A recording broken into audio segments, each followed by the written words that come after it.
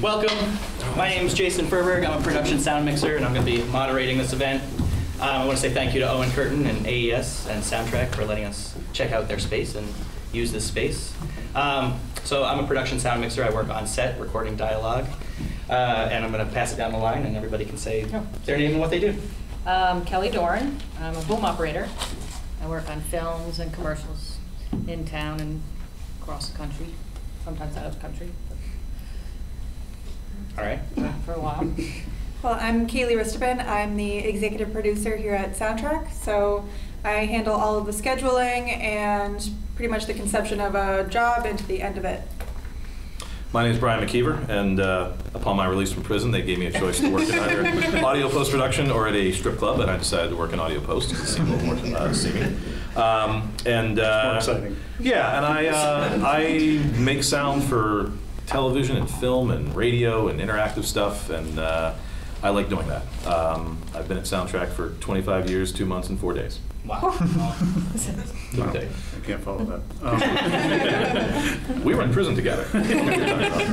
I'm Chris Anderson. I'm an audio post guy primarily. I work at WGBH part-time. I have my own company, Harpswell Sound. I do sound supervision on films, but I also occasionally work on set. I'm part of 481 and do on-set playback for when they need music for actors to dance or sing.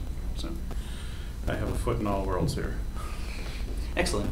Yeah, and many of us, well, I guess the three of us are Local 481, which is the union that covers production, film and stage production. And then I imagine that you are in 700. No. Yeah, we unionize. Our owner would murder us. Fair enough. Fair enough. There's no. All right, and then, but Chris is in. I'm in 700 and also NAVET's 18 at WGBH. So. Yeah. Unfortunately for some, a lot of commercial productions are union on the set and then do their post-production non-union. So sometimes that's just the way it is. So I wanted to open it up for any kind of questions or any discussion, and I'm happy to lead the discussion. But do you guys have any questions as you went on the tour? Did you see anything specifically sound, I guess, and maybe not? We can't answer any questions about compositing right now. If Kyle's here, he can. Kyle's not here. Okay, well, Chris, why don't we start with you? I know you had kind of an interesting experience on Polka King with Jack Black doing playback, so can you tell us a little bit about, I don't know if any of you have seen this, it's on Netflix, fantastic movie called Polka King that was shot in Rhode Island. Yeah. Kevin Parker was a sound mixer and Chris did some audio playback. 2 weeks on that set, and the interesting thing about that, it chronicled the real life of Jan Levon, who was kind of a scam artist. And a polka guy, and he was the Polka King of Pennsylvania for a while he was also raising money. You got to see the movie. But it was 2 weeks of me providing playback for, his music was polka, but it was essentially big band polka. It was, full brass section. It was 17-piece band at parts. So I had music supervisors telling me what to do. Here's the cut, we're going to play today. Usually it was tempo mapped, and I would provide a feed for what we call earwigs. They're made by a company called Phonak, these little wireless receiver things, and everybody in the band who was on stage had them. They were also real musicians, so they could fake it and look like they knew what they were doing. So I had that going. I had PA available, so we could put it up into the air, and then everybody polka. Pull that out of the air if I had to. The musicians were always hearing it in their Phonaks, but I also had a thumper rig set up. So I've got a 1,000-watt QSC subwoofer, and the click that Pro Tools outputs has enough low-frequency content that it'll fire up the thump. So you get a nice 50 hertz, boom, boom, boom, and everybody in the room can feel it and dance and be on time, and we can filter it right out of the mics if we're trying to get dialogue. So it was a lot of fun. Kelly was on that shoot with me, and I think she worked harder than I did. More than 2 weeks. Kelly always works harder than everybody else. Yeah, Kelly was the hardest working person on that set. I just get to hit play. So Kelly often works for me as my boom operator, with me as my boom operator. And I'd say 9 out of 10 shows, Kelly has to put on waders at some point and go out into the water. So that's always my joke. Sometimes unexpectedly. Yeah, Kelly works harder than everybody because she always has to be right in the middle of it. Whereas I can kind of be around a corner, and sometimes these guys, don't even have to be up there. So it gets a little crazy on set. Let's see. Kaylee, why don't you tell us a little bit about, I know that production is crazy, and a lot of times I'll get a call for a commercial maybe just the day before, or even the day of, where it's like, we didn't know we needed sound today. So why don't you tell us a little bit about how crazy it is to try to schedule everything that you have to schedule upstairs? Sure. So we are primarily post-production. So yeah, most of the time projects we do get a schedule ahead of time. The producers on the jobs will put time on hold, but oftentimes there are these kind of last minute things where it's like, oh, okay, I need a recorded mix tomorrow. Surprise, I need you to find a studio in LA, I need to find a studio in the Dominican Republic. Yesterday. Yes. It's like, we want to record tomorrow. Let's try and find a studio in another country. So a lot of my job is trying to put all of those pieces together and make sure that the record can actually happen. So that's coordinating with all of those other studios and making sure they have all the elements and making sure we can connect via ISDN, Source Connect, whatever we can to make sure that we get the best possible audio, all on a timely manner that works for almost everyone. Crazy. And how many rooms do you run upstairs? 7. 7. Okay, between the two floors. Yeah, and 1 ADR stage, and then 6 studios fully able to do pretty much all of your needs. Mm-hmm. Yeah, that's what it looked like. Yeah. It was great. Very cool. Any questions from, please? How do you schedule out the work to the various engineers? Is it an opt-in or? So most of our clients are ad agencies, and each engineer has pretty much their clients. Clients that prefer to work with them, so their clients are used to their workflow. So scheduling it out, you kind of do it in a puzzle way that you try and get them into their primary engineer. If that doesn't work, you try and get them into their secondary preference, and you kind of try and move things around to make everybody happy. So it's going back to the client and being like, listen, I have another client who's trying to get in at this time. Do you have any kind of flexibility? I'm trying to make everybody happy here and get everybody's needs taken care of. Her job is really hard. I deal with one client at a time. She deals with a minimum of 7 to 15 a day, and has to make. I make one person happy, I'm good. Like I did my thing. She has to make them all happy, and they all have schedules and budgets. So yeah, your job's hard. And thankless, I might add. Right. We thank her. How do you get the stuff from the set generally? A good question. What? Like the media from the Yeah. set. So usually we get it in like OMFs, AEFs that we get from the production houses. So they will take care of all the edits, and then they'll send us all of those files, so we get a full things. And sometimes we'll request, if the engineer particularly requests it, we'll get the production audio, but we usually get it either from the agency or the production houses. Yep. So somebody will do dailies, or somebody will do that. And we'll get and you do everything that. from them. So they'll receive dailies, which dailies are when you're on set, you're recording, I'm recording sound, camera's recording picture. At the end of the day, they synchronize that, they put them into, now they'd be files, so that the director and the producers can go back and watch. And so when they receive what they'd say, the sound from the dailies or anything from the dailies, that's what that is coming, basically the media coming straight off set. That needs to be turned around to be seen again by the production as soon as possible. And then I believe editors would go ahead and work with that media after, right? I believe so. Yeah. Yeah. We don't usually deal with that portion. We usually, it's the after. Yeah. It goes through all If the we're edits. dealing with that portion, something is There's a going problem. Yes. We're going back and digging through takes to find the one take where they didn't say that word, or where we don't have a noise or something, where it's sort of a little more forensic at that point. Sure, sure. It's been distilled by the time it gets to us, hopefully. Yeah. Especially because of the pace of our workflow. I mean, sessions come in, we start at 9, by noon the spot's done and it's going to be shipped. It's a very, Wow. We're the end of the process. Every delay inherited, every budget issue is inherited, because we're the last step. And So it's not good if we're asking for the production audio. Truth. Really not good, Yeah, because an editor should have that kind of all lined up for you and know what you need.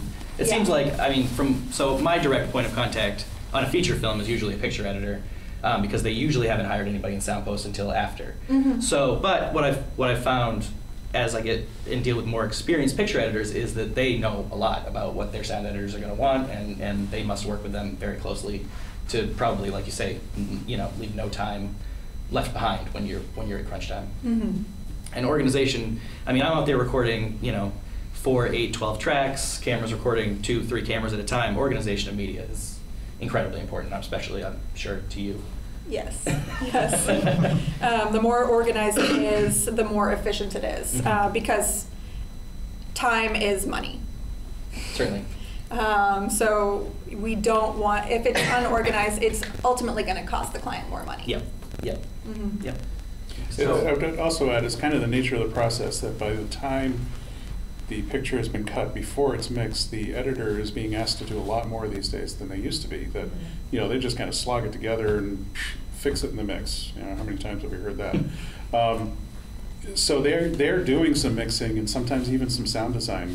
They're making some closer to final choices there anyway, if not final choices, certainly on voice takes. Mm-hmm. So it's a much more polished result than those of us old people who remember starting with tape based. Well, not having to do a conform. And not having to the fact conform that it, we have multi-channel audio from you that gets all the way through the edit process from the editor's system to us, so that then we can pick the best mics for the takes, as opposed to getting a composite mix and then having to go back and grab all those pieces and do a conform. Conforms weren't fun. Auto conform was slightly less painful, but having that stuff come in as part of the OMF or AF is a big time saver. Yeah. It's great.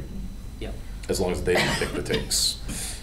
So obviously on the high-level productions, you're still dealing with time code, but I'm just running two cards and I'll sync them up when I get home. Yeah. And so many little productions are doing it. How far up the food chain if people said no more time code and just forget about it? For me, it really depends on the production, and I guess it does kind of start at me on production. So everybody wants time code, and everybody wants time code to match, and ideally, everybody would like time code and also a sync track on camera, just for safety, so, and to speed up editorial. The disaster that happens every time you try to do that is that nobody's listening to the camera, that your battery dies, that your thing, your receiver gets hit and your gain staging is off, and then you're giving to the director dailies that they're supposed to look at and hear your great work, and they're hearing something totally wrong. And people have gotten fired because of silly stuff like that before. So, it's, it can be tricky, to say the least. So I don't usually put receivers, sorry, I went off on a tangent. I don't usually put receivers on camera, and the argument there is exactly that I want somebody, and as you get into higher level productions, there's always somebody that's doing dailies. But I want somebody to do dailies to take the track that I'm listening to, the track that I'm recording, and sync that track because I know it sounds like the track that I want to give to someone. Everybody always wants time code though because it expedites the workflow, because you're still going to go back and look at the clap to make sure that everything's on. Sometimes you're off a frame here and there. But it's going to expedite putting everything together before, and as they've said, as you go down the line, it's super important. I know David Fincher, at least at one point, was not using slates at all, was just using like an iPad or something with timecode on it to flash to the camera because he figured out at the end of his day he lost 10 minutes to slating, and those were 10 minutes he wanted back. And there are some people that are perfectionists just like that, and those people I think are more dependent on a system that works well. There are some people and there are some technical situations where you're just going to take a slate with no numbers on it, and you're going to go out there and somebody's going to sit down later and they're going to match the frames, and it's going to take forever. And I don't know how they do it sometimes, but that's just where you're at when production says no. We rented a Blackmagic or we rented a GoPro and we're going to shoot it because it's something funky, but there's no time code. So the best I can do is put a smart slate in front of it, and the editor can read the time code, but it's still going to be done by hand. And that does happen a lot. And I think Pluralize, stuff like Pluralize has probably helped that. Pluralize takes the waveform, but then again, you still have to have sound on camera to use Pluralize. So it can be tricky. Time code almost always, in my experience now, almost always. The worst question that opens a Pandora's box of problems is that in sync? Yeah. The entire room now is judging sync. Everybody's got a different opinion. Everybody has a different opinion, and you immediately realize that the human lips make shapes and to sounds that don't seem to make any sense. So that opens a box of pain. So the minute that happens, so that's why we absolutely try to make the process as bulletproof as we can. Yeah. It's always a huge discussion before any shoot. It can go on for days. Oh yeah, and even on sets, Yeah. because of cameras now having processing time, like the Red camera specifically, at least the Scarlett, I don't know if it's still true, would have a different amount of frames that you would see delayed from the camera to the monitor and it would be different whether I think it was 3 if you were not recording and 5 if you are recording. So if you're sitting there with Comtex on, now I have to match my output to a 5-frame delay. Okay, fine. And now the director walks on set and is listening to those people directly, and now they're hearing the delay. So it's like all these little things can cause sync problems that's why Kelly said, you oftentimes work out all the workflow at a camera test day, and then you send that media to your editorial team, to your dailies team, to your editorial team, so to make sure that everything is working before you get there on set, and you don't have time to fail. I think there was a question here. Yep. I had a question for Kaylee earlier. You said a lot of the media, like the OMFs, started at another production house and then come to you. So do they start there and then come to Soundtrack to kind of finish off? Is that how the process works? Yeah, they're coming mostly from the editing houses, so they're not dealing with any of the audio. So they kind of pass on their whole project to us. So most of the video work is done at the places you Yeah. So we ultimately, it doesn't always happen, but we like to work from Final Picture. Yeah. So I did post for a very short period of time, and even I complained. Yeah. I like Santa Claus and the Easter Bunny. Whatever. That doesn't exactly happen all the time. So if there ever is a picture edit, pretty much we have to do it again. And it goes back to the editing house does that edit, and they send us again the OMF or the AEF, and then we just adjust the mix and either do it again, or it's pretty much you have to go back in. Yeah, you have to at least conform to that new picture. You make the changes needed to final version 2. My favorite. Have you seen the mug? Yeah. There's a great picture of a mug, and it's like audio final version .wave, audio final version 2, audio final version I swear, this is the last one, FML. It's good. Yeah. So you guys are kind of describing your roles on set as pretty specialized, and so I'm curious how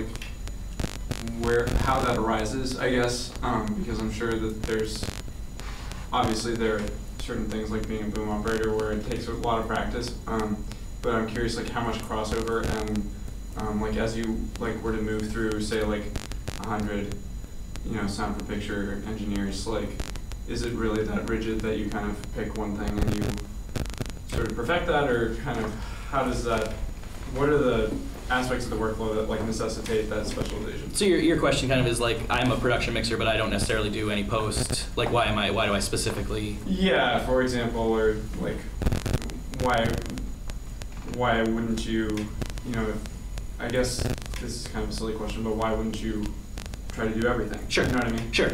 And I think that's very smart, because when I first started in college, I would do the post to all my films that I did sound on, and with the organizational stuff, it's where everything is because you did it.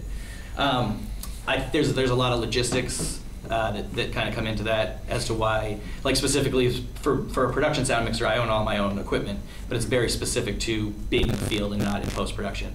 So I have, a very large amount of equipment that I have to constantly be working. So, it lends itself to me meeting those people, and it's almost like production circles and post circles are a little bit different. The other thing logistically that happened years ago was that in Los Angeles, production mixers and post-production mixers used to be in the same union, so they could do this. They could do both jobs, and then the Editors Guild took production or post-production, all post-production. So there are still some people that do it, and as I understand it, years ago it used to be more common than it is now. And it's just, you just kind of, like you say, you specialize. I own specific gear. I can't speak for post, but I'm sure it's going to be kind of similar. Yeah, it's the same reason that your heart doesn't filter blood and your kidneys don't pump blood. It's there's certain tools that you have, and beyond just the tool set, there's also the reason why you do what you do. There's an adventure to location sound, and the guerrilla sense of what's going to come at you. Some people love doing it. I hate that. I'm 20 steps from a keg of beer. I'm in a temperature-controlled environment every day. I'm going to get a job application. It's not bad, right? There's a reason I've been there for 25 years, 2 months and 4 days. I'm in a temperature-controlled environment. They bring me lunch. I put together a puzzle every day. I get pieces from the stuff they create. I have a script. I have some amount of creativity that I get to bring to it and put something together from a script and some location sound and some temp tracks. There's an adventure to that to me. From the tool side of it, you know, there has been a bit of a change where there's the things I can do now that I could never do before with video. There's things that video editors can do with audio they can never do before, but there's still a mindset. I think it's almost like a different part of creativity. Painters aren't great sculptors and sculptors aren't great painters, but they both create art. And you know, the craft of what we do, when you get to a point, there needs to be a specialty to it, because you really have to drill down. If you want to be good at this, if you want to have clients, you want to have a career in it, you have to find a piece of it that you're really, really good at and drive at that. Because there's a lot of people that can do things to a certain extent, you know, but then you get to the real like top-notch stuff. It's really specialties. I think a lot of mixers I've worked with would not be good at posts. I don't even know if they would know. Jason can do it, and he's done it. I don't know. But a lot of them, I think they'd be lost, you know. And they might do the rudimentary stuff, but they wouldn't know. And I think it also comes from years of, like, you've been doing it and you know certain traps to avoid. Right, exactly. You can see the pain coming from far away. So you can't, Yeah. they're so specialized that way that, it helps to have the experience. Well, and then it's honing your art. I mean, so Yeah, I right. could step into Jason's shoes if I had to, and probably do a maybe possibly good job. I don't know. I think I've you could do tried. better at my job than I could do at your job. Well, I don't know. I mean, I've tried that before, and I've tried boom, Couldn't and do you know, it. there's definitely an art and a technique that you get from just doing it every day. I'd be terrible at it. I'm good at like one thing. Like, it's what I do. I was Like, having fun on set with somebody. I was helping a client out, and I was running the boom, and we were like joking around, and they were like, boom, and I was like, yeah, boom, I got this. Yelling at me because they can see the boom in the shot. I was like, oh, okay, boom, right, got it. Yeah, the misnomer that a boom operator is just a human mic stand, except Samuel L. Jackson did say that to you, that you were a human mic stand. He said my boom. I see her out there like a mic stand. boom girl? So we did, Kelly and I did a movie called Glass, which isn't out yet, and Samuel L. Jackson was in it, and he does not like to be wired. He just hates being wired. A lot of actors do. I don't even need to get into it. But so he didn't want to be wired. There was and the shot required him to be, because it was in a room that was a laboratory. There's reflections on the left and right of glass cabinetry, so you could see the boom when we were getting it in deep. And the scene is that he comes into the room. He's in a wheelchair, so he's low. So he comes in, The other guy's from standing, so it's high. right, and he comes in. Oh, that's right. There were two people. He comes in deep. Anyway, so we had to wire Sam, and we wire him, and I'm checking the mics, and I always make sure not to have mics up, or not to be listening to people when they don't want to be listened to, because it's just, that'll get you in trouble. And so I check his mic, and the only thing I hear him say is, "Do I really need to wear a mic? She's out there like a human mic stand." That's enough. That's enough, Sam, for today. Great. But these are things that Kelly has to think about, and that boom operators have to think about. And another thing that makes that a very, very specialized skill is that you're out there with the camera department dealing with sound. Yeah, you want to get the mic in the best place for the best sound, but you're also dealing with shadows, and you're dealing with reflections, and you're dealing with using plant mics or wires, and trying to make them, as a mixer, trying to make them all sound matching so that everything will match in the final mix. And so boom operators have to deal with a lot of logistics that people don't ever think about, and it's a very, very hard job. And Kelly got to go out and boom also in the desert all summer in the, boom and utility for the Coen brothers. Yeah. With playback in the desert. Kelly sent me Oh, a yeah. picture of the tent that they set up for her to get out of the lightning storm, and it was just in pieces on the ground. Oh, they do this thing, if they see lightning now, you have to immediately stop work, but you can't take any of your gear. You have to shelter, they say shelter in place. So you have to either go to a safe place, but you have to leave all your gear, which is really difficult, especially if you're in the camera department. But the sound department, so we put a tent and they strapped it down with they have these great things in the desert that they use, and one of the Teamsters came and said, "There's your tent," and then it was just destroyed. But somebody was out there and at least moved the rig, to another tent, so that was The sound rig, yeah. so it didn't get wet. That's good. Sorry. So who's making the equipment choices, like decisions on microphone type? That would be on set, the production mixer. Okay. So that's what I do, yeah. Cool. I tend to use Sennheiser MKH50s for indoors. These are just my personal preferences. I use a Sanken CS3E outside, and I use typically Sanken COS11s for wires, for wireless mics. And all my mics are wired, even the boom, or wireless, sorry, even the boom is wireless, which I run off Electrosonics cube transmitter, just because you move so fast. I mean, a lot of people, and Kelly still works for people that wire the boom, but I can't imagine doing it. You just Right. work so fast out there. Because wouldn't that be to like, you'd have a recorder with you basically, right? No, it still runs back to the mixer, but it's Oh, cabled okay. all the way from the mixer. So it's a hard wire, so you wouldn't have any, yeah. Yeah. You don't have any RF problems, but you have lots of other problems. Right. When I first started working, it was all cable. There was no wireless. It was all cable. Yeah. Cable person. And now, like, And each mixer has their own mics and stuff, and then usually what happens is, you know, if I see what's going on in the set and where maybe we could hide something there, or I know where everything's happening, then we'll have a discussion. I'll say, you want to use this or you want to do this, and then he'll make the decisions about what to do. yeah, so we'll watch any rehearsals together and figure out whether we're going to plant mics or, you know. Oh, you have a question? Oh, sorry, go ahead. I have questions. Yeah. I can ask questions. too, right? Ask questions. It's a two-part question. First is for the production mixer kind of thing. What level of redundancy do you have out in the field? And then secondly, the transmitters, the wireless stuff, do any of those have recorders in them? I know that was the trend at one point. It started to be a trend. It's starting to be a trend. It's a patent battle right now. So one brand has it, Got it. and the others don't. Zaxcom? Yeah, Zaxcom. Yeah, Zaxcom has it, and they've patented miniature time code recorders, body packs. Which now there's going to be a lawsuit because I can't see how you could patent that. That's every recorder ever. Yeah. That's small, but anyway. So some do, and so what the question was is, do the wireless mic packs have recorders built in so that if I have RF problems, if I have any kind of interference, I can still go back and get that recording. There are brands that do that. They have time code on them so that it will automatically synchronize, and it just records. And if if there's a problem from that transmitter to me, I can take the card out and pass it along.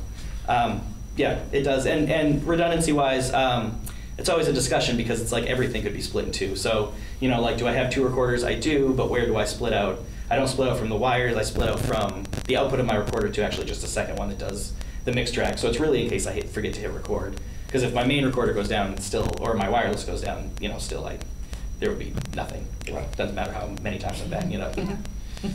Cool. Thank you. And Zaxcom actually did have one of the features of their Diva was that if you came out AES, I believe, and went into another Diva AES, even if the first Diva powered down, it could pass everything through. So there is that thought of some kind of redundant receiver that is useful, That's or very redundant recorder that is. Very cool.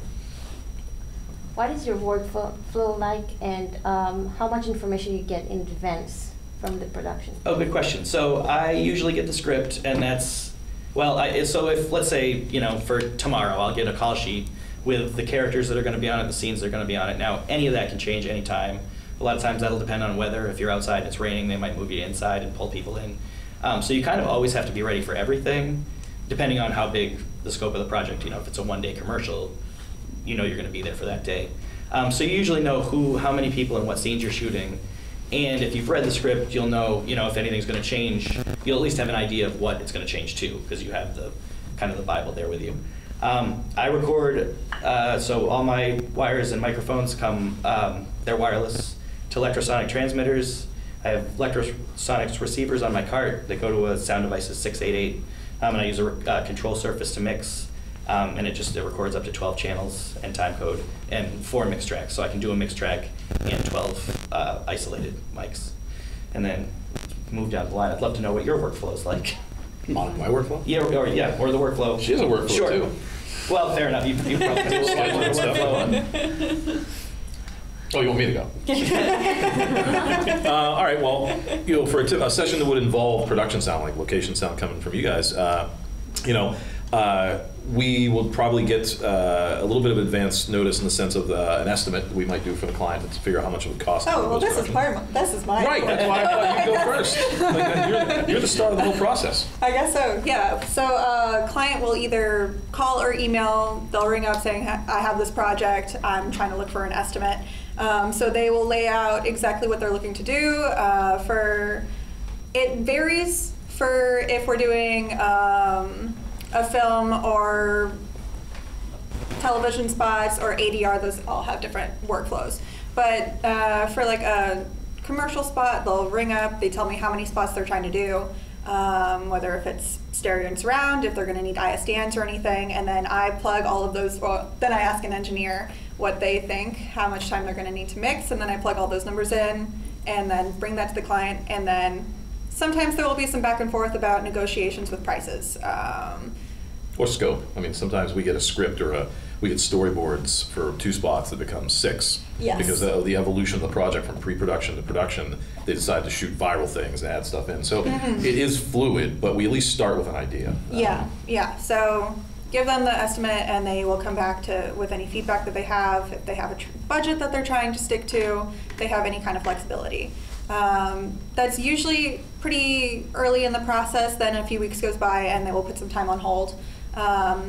Most people have engineers that they like to work with. So like McKeever has very specific clients that I try and make sure that they get holds with him. And then they will, once the time gets closer, they'll ask me to put time on hold at other studios if they need to do any recordings. Then I'll reach out to other studios to book any ISDNs. And then they go and book the sessions, and then start to ask, or the machine room starts to ask for them for elements, and then it gets passed on to him. I look at my schedule for tomorrow, and it has stuff in it that she has put in with notes and everything. I'll maybe look back on an email. She'll forward me something the producer sent the night before.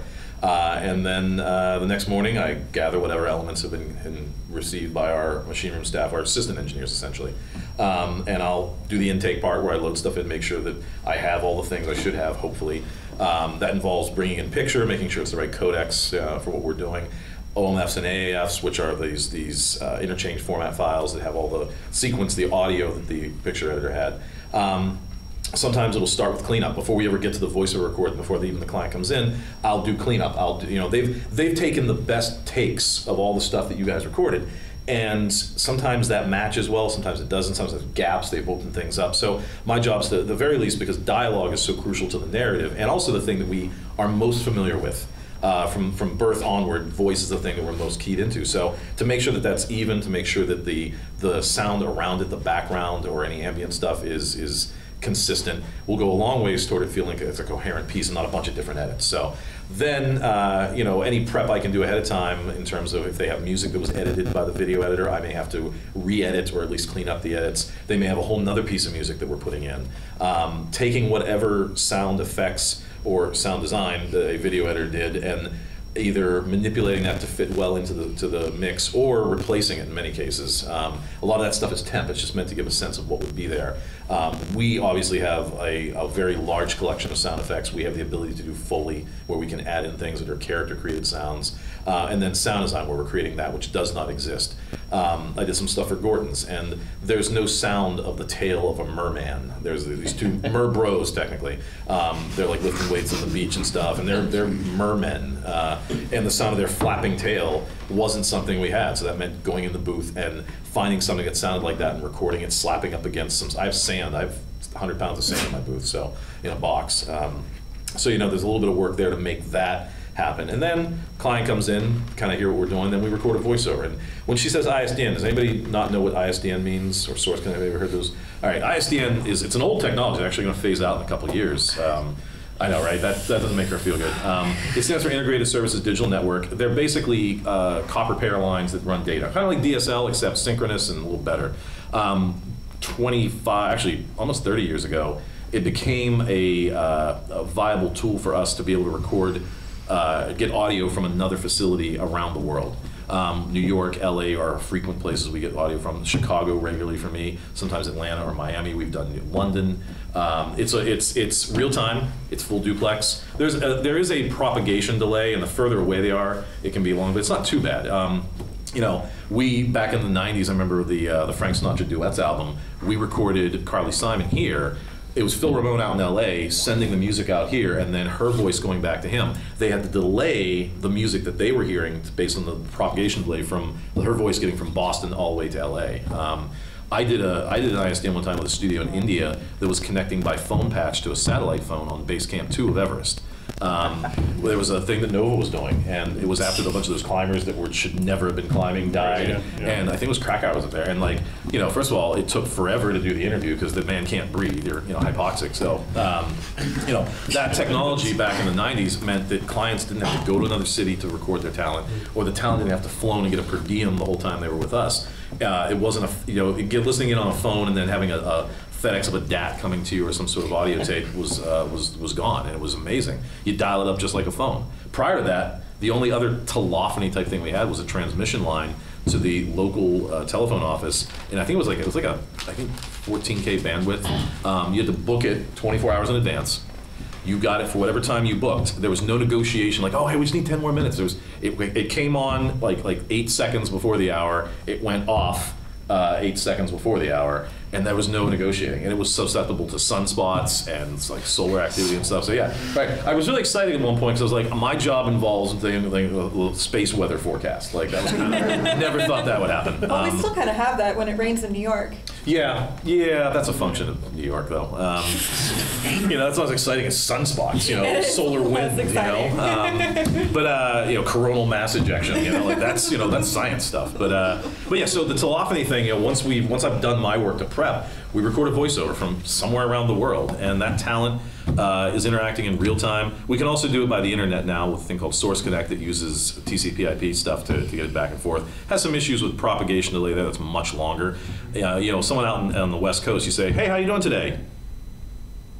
Good, how are you? It creates you have to warn your clients of that stilted level of conversation. But once we've got that voice recorded and all the other elements are in place, I mix for various formats, whether it's for television or radio, interactive stuff. You mix to the format that you need to be going to. For example, I've got wonderful Genelec speakers. I'm the last person that's ever going to hear a TV spot on those. So we have a crappy TV called Senior Crappy in the lounge, and Senior Crappy gets a feed of the audio. We watch it in there. It's a room that's not treated for sound, so it's a typical crap apartment. That's your worst case scenario. And because it's in another room, even when we're sitting in the mix room, it's kind of the way you hear commercials. You get up and leave and go make a sandwich or go to the bathroom. You're going to hear a commercial from a room away. It's a very valid way to hear it. If the main thing is a viral thing that's going to be on somebody's phone, we post it. They listen to it on their phone. That's you have to judge it on that. Once everybody in the room's happy, which is generally the advertising agency, not a lot of actual end clients come to sessions anymore. They used to. It used to be every decision maker is in the room. Now it's the agency people, the creatives from the agency. They're happy. They have a boss who then has to preview it, who gets an MP3 or gets a QuickTime or something. They watch it. They may have a comment. They may make a change. We go back. We make those changes. Send it to again. Once they're happy, it goes to the brand team or the account people that interface with the client to make sure it meets all the criteria that they've been given by the client. If we get through that gatekeeper, we get to the actual client. So what could easily take like an hour and a half of my mix time can easily take 5 or 6, which destroys the estimates that she so carefully creates. And then I have to go back to the client and explain why we came out over. Right. These things happen. But that client then has that final say, and hopefully they trust their agency. Hopefully they trust whoever is creating this work for them. That you hire a plumber to put in a toilet, and you don't second guess everything they do. You hire an ad agency to create a branding campaign, and you trust that they have a vision they're going to execute that will make your product stand out. And the best clients trust, and the ones that don't generally have a much harder birthing process. And we go through revisions and revisions and revisions sometimes, but in the end, everybody's happy, and we all get paid and go home. Is that the longest painstaking process of the whole creation? I gotta tell you, it's the least fun part. Because, and then, honestly, part of it is that when everybody was in the room, everybody felt like they had a say in the process. Even if you just said, yeah, I like that voiceover, like you were there, you were involved in it. There is a principle of justifying your existence or your lunch, where you send something to somebody who's never seen it before, they had no part in this process of the actual meat and potatoes of creation, and they have to change something just to say, I helped out on that, I made that, I helped make that. Like, even though it's perfect as it is, it works perfectly, and everybody would go out and buy that burger or get a Corolla or whatever it is they're gonna do. They have to do something to change it. And some of the changes are, sometimes they'll come up with a good idea. I'm not going to say it's every time, but I would say a solid 80% of them are just like, all right, well, that's not going to sell one more burger or one more car. It's different, but there's nothing empirically better about it. So hopefully you don't make it worse. I mean, the most heartbreaking thing is when you get an amazing piece of music that works great, whether it's from a production library or a composer, and somebody well up the chain who is maybe not as skilled or understanding of the nuances of what music is, has a comment that goes way back to the point of either grabbing a different piece of music, that may be a little less exciting or more lackluster, just more generic. Generic is the worst part. When it's bland, who pays attention to bland, you know? If I sat here and mumbled the whole time, that's way less exciting than if I start yelling, you know? Bland is boring, and we often, the safe factor in advertising especially, you don't want to piss too many people off. You want to maybe get some eyeballs on it because of something exciting, but there's a trend sometimes toward the generic side of stuff that just ruins things, so that part hurts, yeah. Creating stuff's fun. I mean, I could do that all day. If I'd have to please anybody, that'd be great. I kind of a general question. Sorry, were you going to go for it? Sorry, we didn't get all the way down the line. Workflow, right? What he said. No. Well, my workflow is, I do a very similar thing. I don't deal with agencies as well as lucky. A lot of my stuff is long form, so I'm mixing Nova, Frontline. I do some dramatic films. I'm working on a feature right now. And I have to say, those are my favorite. My flow is like this, only way drawn out and a lot more time. Where, Brian might be able to knock out a spot in a day if everybody has their act together. I have 6 weeks to do a feature. So I'll get the film, and in this case I was in on the script, so I know how the shoot was supposed to go and then how it actually went. And